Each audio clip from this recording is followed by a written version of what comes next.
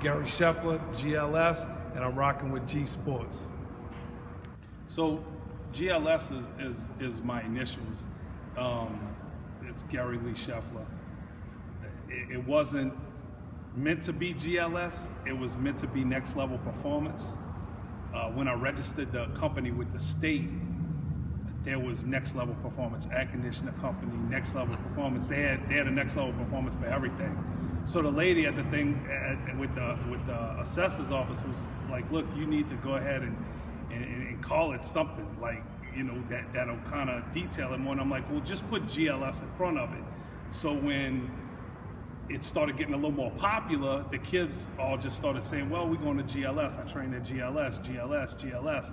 And it started to pop, so we went ahead and we just put the little running man on the end, and it's GLS. Most kids don't even know what it means. They come in and they, Coach, which GLS? It's something, go long speed or something like that, something to do with speed training. But that's actually where GLS came from. It is my initials, and that's how we developed the brand, I guess you could say. So I didn't want to call something my own name. I wanted it to be something else because I don't want anyone to be bigger than the brand, including myself. So I guess about 6 years ago, 5 years ago, I started GLS. I was fresh out of rehab. I'm a recovering drug addict, alcoholic. I've been sober over 6 years now. I got hurt playing ball, playing softball, trying to live out a fantasy, I guess, from when I was a kid or whatever. But I ended up getting hurt and spiraled out of control, lost my family, lost everything that I had. So after about 13 years of living my life that way, I decided that I had to make some changes, and I went to rehab. I walked into rehab one day, basically emotionally bankrupt, financially bankrupt for sure.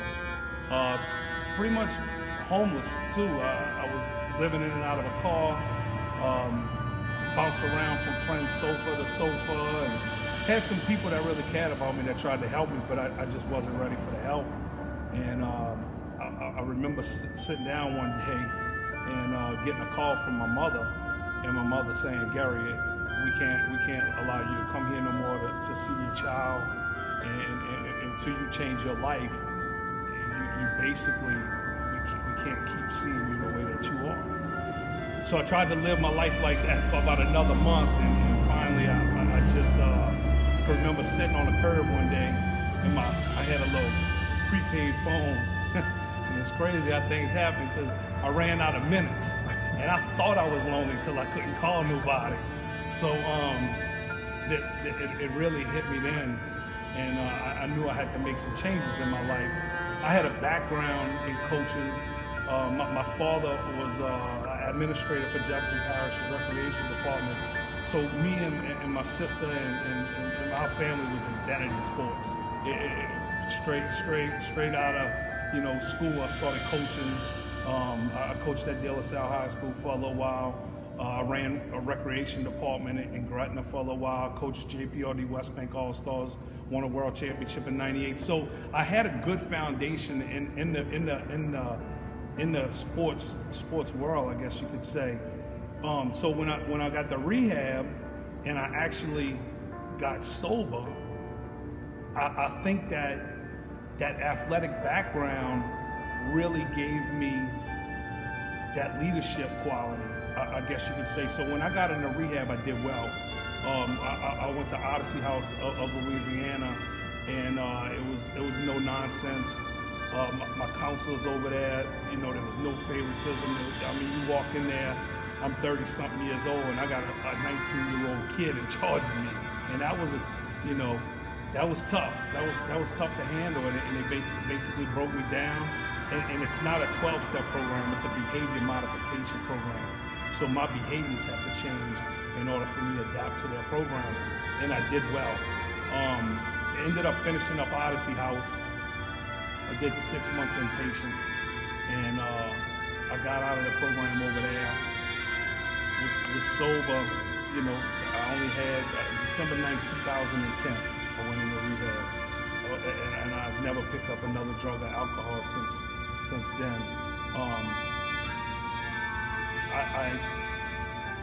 When I got out, I didn't have, I guess you could say, any direction or anything. I didn't know where I was going with my life. You know, I mean, I was basically starting over. I knew schools wasn't gonna take me back to coach, because as much as you try to keep it inconspicuous about your drug and drinking problems, the world knows. So I kind of started going back to some of the things that they taught me in rehab. Look, if you really wanted to, go volunteer, go do this, go do that. So I was in an outpatient program to make sure I kept my recovery working and stayed, you know, true to all of the principles and all that I was taught in rehab, and that's helped me a lot. But what happened was, I'm in this internship to try to become an addiction counselor, and I'm not making no money. So I run into a baseball coach at Rookville Middle School, Tony Alello, and he tells me, he's like, Gary, look, I got a kid. It was my first client, Jordan Sullivan. And he's like, the kid's, you know, he needs to pick up his speed a little bit, talk to his godfather, kind of takes him to practice and all.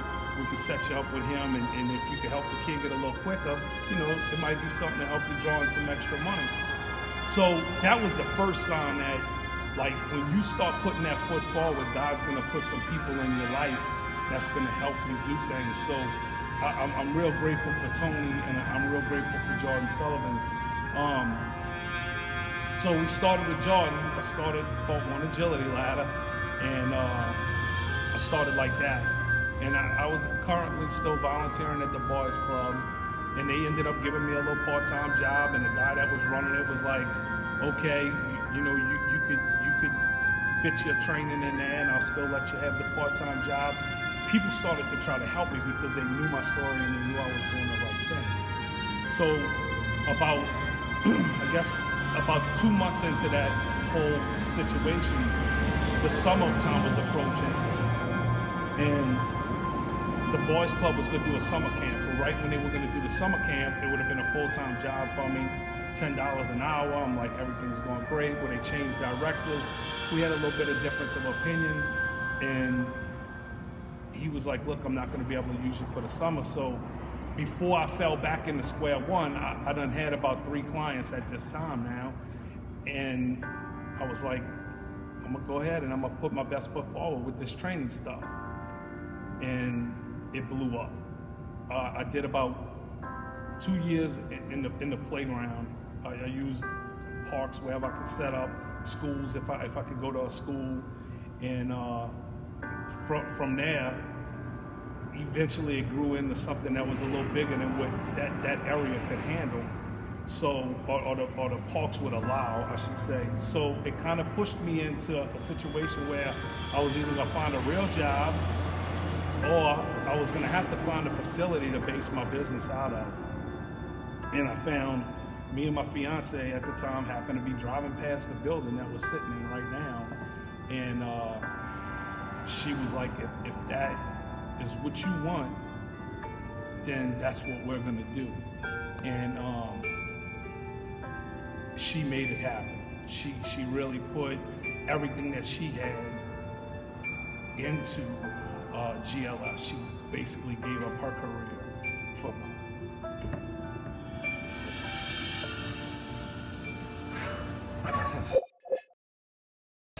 me. We decided to get the building.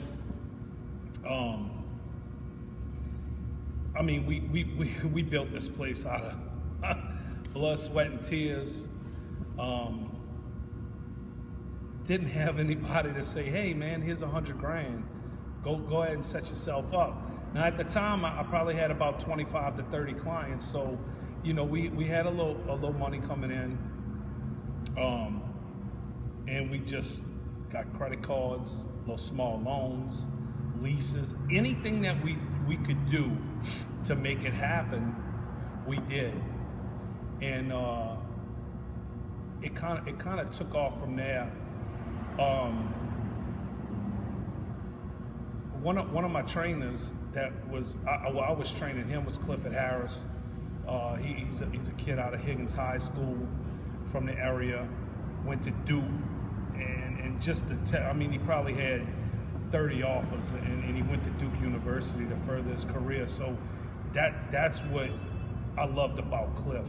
Cliff is he's the guy that didn't go for the flash and didn't go for the shine, and he put his education in front. He put what's going to happen after football in front. And Cliff, you know, we pushed and pushed and pushed, and he just never got that break to make it to that level. He did a little overseas ball and stuff like that, but he became more or less my right-hand man in the business, and me and him worked, and he went to school with Phil Green. Phil Green is my weight trainer now, and I'm gonna go out on a limb right now. I'm gonna tell you, he's the best. He's got a knack for building relationships with these kids, and he makes them work. They work for him. Those two guys, the day in and day out operation of this place they're as responsible for GLS as anyone.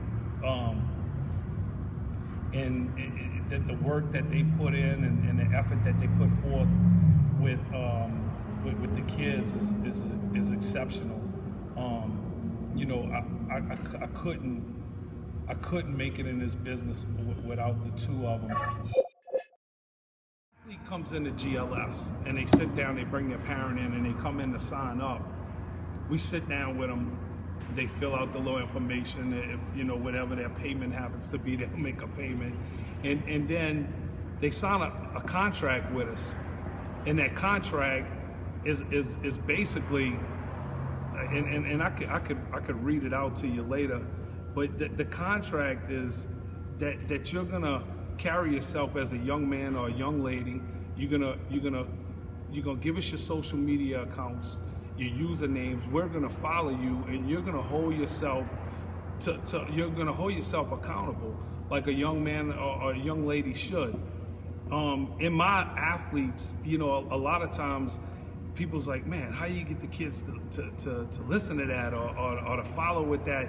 Man, my athletes, when we tell them these rules, they'll pull the phone out and start, coach, is this okay? Is this okay? They want that. They want to be quality people. They want to be good people. It's some of the situations that's around them that tears them down and changes who they are. You know, people just aren't born bad and are born in the troubled situations. We make decisions throughout the course of our life that change and dictate where we end up. And it's our decision. It's nobody else's decision. Nobody made me do drugs. Nobody made me lie, cheat, and steal. I chose to do those things. So when my athletes come in, they know my story. A lot of them know what I've been through. So when you know, I get a kid that comes in and he's got 24 offers and he's got 5 SEC offers, and we sit down in my office and I'm like, what's up with the ACT? You know, how's school right now? What's your GPA? What's going on with that? What coaches are talking to you? You know, we get in there, we get involved, we get personal with them, and we let them know that we're not gonna play games with them, but we're gonna be behind them 100%. And a lot of times, these kids are put in situations where people wanna help, but the kid takes it the wrong way. And I always tell my kids, look, every time I ask you a question, it's not an interrogation, I'm just trying to get some information. And they have a hard time distinguishing between being interrogated and actually somebody questioning them, trying to help them. And we want to make sure that we do everything that we can to help our athletes develop athletically in the classroom, as citizens, you know, just accountable young men and young ladies. We live in a society now that, you know, shoes and clothes and cars and all of the flash and all of that stuff is good, getting offers and all of this. But, you know, I tell all my kids, I'm like, how many, what's the ACT? For every offer that you get 5 points on your ACT, we all going D1. You know, so if my ACT's not right, I really don't need to be on Twitter posting that I got an offer. You know, I really don't, because what good is it going to do for me to have an offer to go to a university and I don't qualify to go to school there? We come in, the first thing that we do is a dynamic warm-up with our kids. And then, you know, I tell the kids we're going to loosen up on the ladder all the time, but the reason why we go on the ladder all the time is because that's what kicked this whole thing off. So we start off practice every day with it, or we start off their workouts every day with some agility work. It's good for their footwork. We do some drive phase stuff in it, some high knees and things like that, which, you know, and then it gets the kids good and loose before we get into any other program. Then we might do a plyometric circuit, or, you know, you got plyometric boxes. Phil works in the back with all of the weights and all of that. Like I said, best in the business. He does a lot of flexibility, mobility. He does nutrition. He teaches the athlete how to protect their body. We do the Vertimax training. You can see the Vertimax down here. We have different vendors that we use for nutrition, such as healthycourse.com. They do, you know, clean eating and stuff like that. We have, which they cater to a lot of our boot camp clients and things like that, ladies that's trying to lose weight. I'm actually been on the program for about 8 weeks and just dropped like 17 pounds. Because the last one that gets exercise is me. So if we got a kid that comes in and he's, you know, in a situation where he's maybe hits a little plateau, he's not getting faster, or he has something going on, we put him through a correctives program. Some things we spot immediately off the back, and I'm gonna take y'all up front. When we get an athlete that we notice has an imbalance in their stride or has some kind of gait issue going on, asymmetry, or anything, you know, they could have a foot that's turned out the wrong way, a knee that's not pointing in the right direction, we bring them in here. My correctives coaches are Gilly Bosch and Dylan Richard. Gilly is certified through 2 different methods. A little background on Gilly: he had 3 ruptured discs or 3 herniated discs in his back. He was about to have major surgery, and he said, let me try an alternative route, and he went through Petey Goskew's course, and he ended up finding relief that way, and now he's a triathlete. He's 50 years old. Dylan Richard is an LSU graduate in kinesiology. So the guys that do our correctives is not me. It's people that are educated and have certifications in what they're doing. So when we bring the athlete in, we basically kind of want to run down to them, you know, how they should look and what the body should look like and how they should be lined up. A lot of these injuries that we see today are because the athlete doesn't know how to protect their body. So we bring them in here, they come in with a parent if they can, and we do an evaluation on them, which we got the whiteboard, we got, let me catch this light. We put them in here, we make them do a couple of little different walks. Everything that we do with the athlete, we put on Huddle. There's a Huddle technique page, which is very similar to the Huddle that you see their highlight films on. So the athlete could go over there and watch their progress as it's being made through the correctives program. So if we get a kid that's, let's say he's running a 4.5 and he's in high school and he's going to camps and he can't get below that 4.5, he's training hard, we have a high trainer treadmill which we put them on, which shows us the imbalances in their stride. So if we see that the kid's dumping weight to the right side a little bit, it could be the difference between him running a 4.5 or running a 4.47, which now that looks a lot more attractive to a college coach.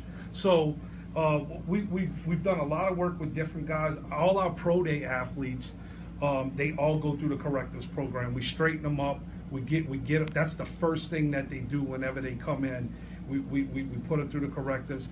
If there's a imbalance that they find in strength, or if there's a strength deficiency in the hamstrings, the glutes, or the lower back, we meet on a regular basis, my correctives coaches, myself, and my weight trainer, and we develop a program to get that kid unstuck. We call him he's stuck because he can't move a certain way. He's not very supple. He might not bend right. So we develop that program and we fix the problem. So the toughest part about the correctives is getting the athlete to come in here and do these boring exercises all the time. So this is what we do. We bring them to the wall. This is the wall. So on the wall, you got Usain Bolt, Mo Farah, Michael Johnson. This is some of the fastest athletes ever. Okay, if you look at them, elongated spine. We show them different like comparisons. Michael Jordan, real smooth, real finesse in the air. LeBron, he's the bully. He's gonna beat you up. One of them's externally rotated. One of them has a great gait pattern.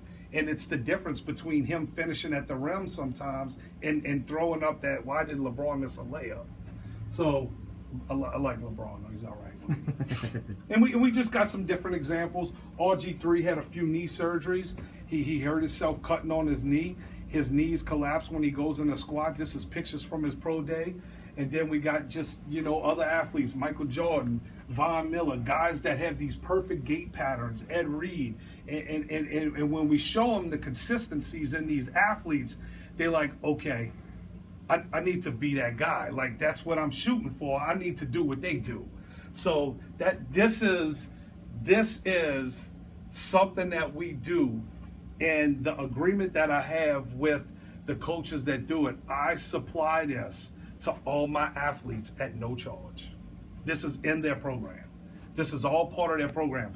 It's you go a lot of different places you may go, and they charge you for this, they charge you for that, they charge you for this. Now, if we got a kid that we give a correctives menu to and he don't follow through with it, then we'll refer to their parents that, or we will suggest that they come in and they buy sessions from the to make sure that we get that athlete right. But we give them the assessment, and we'll do a every 2-week follow-up. The workouts are really simple. It's nothing. I mean, you could, you know, he works with different guys. We do spine decompression here, a bunch of different things to help people just get back to normal or relieve pain and things like that. So let's go get that. Once we develop that program on what the athlete should have as far as correcting his gait pattern, we want to build his strength on a good frame. If you take a car that has a bad frame, you could put the best tires in the world on it, which, you know, the tires could be the training and the body could be the frame. If you put the greatest tires in the world on it, they're going to get destroyed, and eventually the frame's going to fall apart. And that's what we want to do. If my athletes, my pro guys, or my high school kids can't make it to the next level, if they can't play in college, that scholarship does them no good. They're going to lose it. Longevity is the key to training, protecting the body. If you're going to be an NFL guy, that second contract is the contract. It's not the first one. When you re-sign, that's when you make your money. Collegiately, we got, I mean, I could sit here and I don't want to leave nobody out, right. But, you know, we had a great, we've worked with Patrick Taylor, running back at Memphis. I do all of Chase 4-cage training at Nicholls State. LaJawn Harris, Scooter from Arkansas comes in. Dwayne Eugene from Arkansas. Briston Guidry from Arkansas. Christian Fulton from LSU. Jamal Pettigrew we've done work with from LSU. Derek also works with one of my idols in the business is Derek Joseph. I think everything that Derek does is great. Definitely somebody that I watch everything that he does and try to model a lot of things that we do based off of Derek. He's one of the best in the business for sure. So, I mean, Jared West, a running back at Northwestern. I mean, we've had all kind of. I probably got 20 more kids that I'm leaving out. That I'm sorry that I left y'all out, but it's a lot to name. Those guys come in, they know what the brand is. They know when they step foot in this building. I mean, you'll see the Twitter posts after. I should have known what I was walking into when I walked in there. And that's, you know, we push them. We give them that mental test here and there, but it's not always about that. It's more about just giving them that place to come home to get the work in that they want to work. They come home, they like a brotherhood. You know, I get calls all the time. I seen one of your shirts. I seen it here, and then some of them will hashtag the GLS thing or whatever, and it's like, oh, you at GLS? Yeah, I go there too. All right. So social media has been very, very good to us in the sense of getting our business out. I've done no other marketing besides giving some shirts out, and them kids, you know, we post all our offers and things like that. And when a kid does good in school, we post that too. Or if they get any kind of leadership awards, you know, outside of the classroom, we do that also.